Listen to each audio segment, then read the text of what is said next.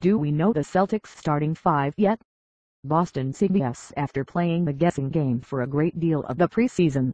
Celtics fans might have finally employed a grasp of Brad Stevens' starting five. Boston improved to 5-1 from the exhibition season, which has a 99-85 enlightened the New York Knicks for the TD Garden, with Marcus Smart-Avery, Bradley-Jae Crowder, David Lee, Tyler Zeller making the floor with the start of the overall game. All five enjoyed success into their time on a lawn together, because Celtics jumped theme to a big lead as a result of a breakneck pace on the ground. Smart showed his chance to be a floor general, dishing out 8 assists from the first half alone. 4 of such went to Zeller, with Smart rewarding his big man for running the soil in transition. He completed 15 points, while Lee finished 7 points, 8 rebounds and couple of assists. Stevens wouldn't set anything in stone for next Wednesday's season opener resistant to the Philadelphia 76ers, however it sounds like he's found his starting lineup.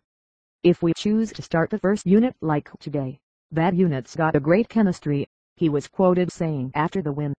David type of handles passes and directs, Tyler does what Tyler does as well as the guards are great cutters. When David gets the ball there's plenty of cutting, a great deal of movement, plus they all have skills so that's a good combination. David Lee will get the ball and push the ball ahead. It puts pressure about the defense because now one of several forwards is bringing the ball up and making plays, explained Smart, who finished 7 points and 9 assists in 26 minutes and 42 seconds on the ground. It provides us guards momentum to own off the screen and run over handoffs.